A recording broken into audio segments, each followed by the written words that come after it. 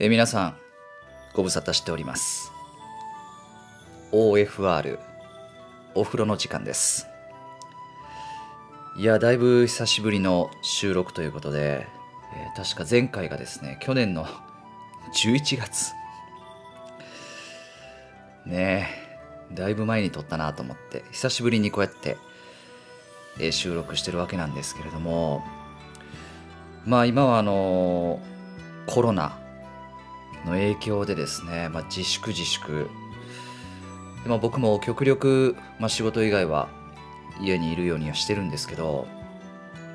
家にいるとね、掃除したりとか、なんかいろいろやるんですけども、やることなくなってくるわけですよ。その時にですね、そうだと、しばらくこのお風呂動画を撮ってないなということで、温泉フェスラジオですよね。これをちょっと収録しようということで、久しぶりに、こうやってお話ししております。僕も2020年今年に入ってですね、温泉実は行ってないんですね。行きたいなと思ってると、気づいたら2月で、世界はね大変な状況になってる中でですね、そうか、なかなかこれ温泉行けないなと思ってると、ますますこう自粛ムードが高まってきてですね、行けなくなってきて、今年に入ってまだ1回も行けてないということで、皆さんのインスタとかそういうの見ながらね、こう世間が落ち着いた時には、ここの温泉行きたいなとかね、そこ行きたいなっていう、情報収集はしております。で、そういったね、コロナの話しててもしょうがないので、前回は確かですね、温泉フェスタオルが誕生したきっかけといいますか、その話をしたと思うんですね。忘れてると思いますけど、皆さん僕も忘れてました。久しぶりに聞き直して、前回何の話したかなと、そうかそういう話したなっていうので、タオルの話をしました。で、今日はですね、人生初めての混浴、これについてお話ししようかなと思いますね。皆さん混浴したことありますか？あるあるなんていうね、人もいると思いますけど、大体の方は混浴できるとかあんのっていう人が多いんじゃないでしょうか。で、実は混浴できる温泉っていうのはあるんですよね。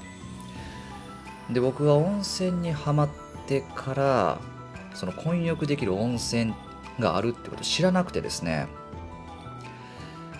あれはですね、確か何回目の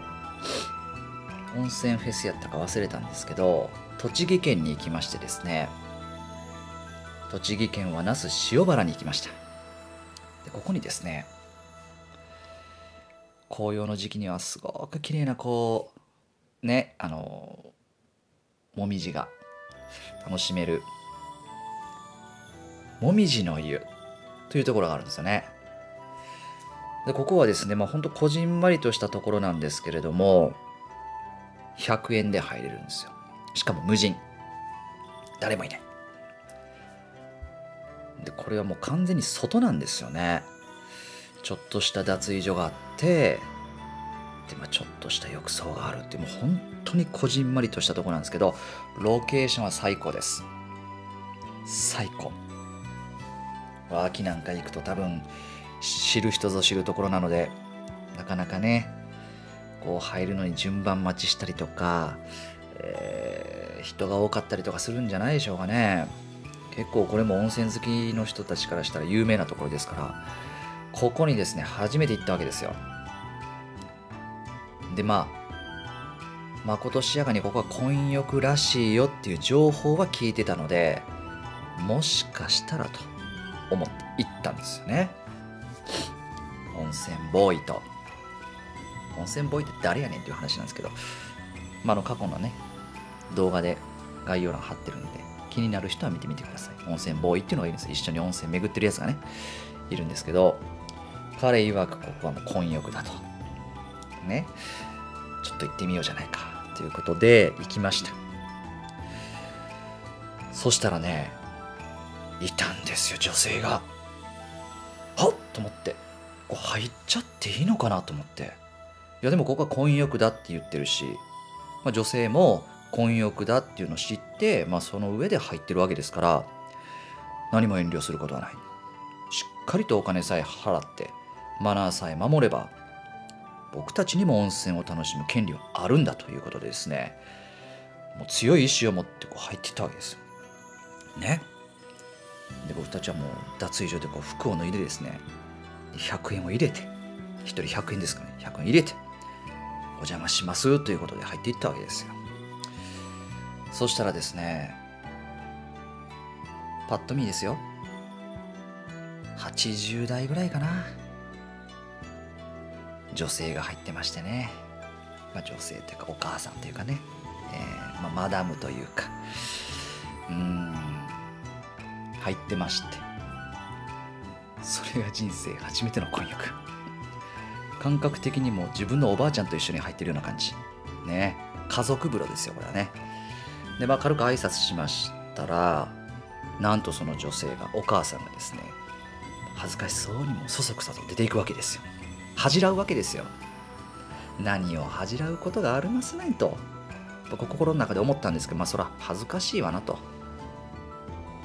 やっぱりね、初対面、顔も見たことない人が急に裸で入ってくる、それはお母さん恥ずかしい。80代のお母さんはさすがに恥ずかしいですよ、やっぱり。一瞬だけ混浴を楽しんだっていうね、那須塩原のもみじの湯で、僕たちはそこでゆっくりと温泉を楽しんだわけですよ。お母さん恥ずかしがって出て行っちゃったなとかね、話しながら、ああだこうだっていう話しながらゆっくりと温泉を楽しんで、でそれ上がって、じゃあ次の温泉行こうかということで移動していくと、ベンチに先ほどのお母さんが座ってたわけですよね。恥じらって出て行ったお母さんが。で僕たちもさっきのお母さんやと思ってますし、お母さんも多分僕たちのことを知ってたからね。でなんかね、軽く会話交わしたんですよね。なんか温泉好きなのみたいな感じで、で次どこ行くのっていう話になったと思うんですよね。いやもうこれも4年か5年前の話なんで、僕もうる覚えなんですけど。でそしたら僕たちは次どこどこ行くんですっていう話をしたと思うんですよ。そしたらお母さんが、そうなのっつって、すごい温泉があるからそこ行ってみたらって言うんです。どこですかって。青森県のね。いや遠いやろお前。青森は遠いわ。いや車ででもここからだと6時間ぐらい。いや遠いよお母さん、ここ栃木やから。いやっていう話をして、実際話してみるとすごいお茶目なお母さんやったんですけどね。さすがに僕たちも青森には行かずに、当初予定してた、次の温泉地へこう車でね向かったんですけども、これがですね、僕の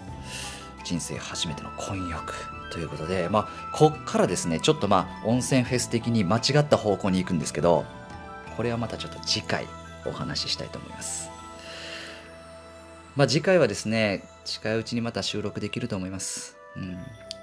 なんせ家にいる時間が多くなりましたんでね、SNS とかもうそういったことをこう発信したりとかですね、この OFR お風呂ラジオ、温泉フェスのお風呂ラジオですね、またちょっと再開していきたいと思いますので、皆さんお付き合いください。ではまた。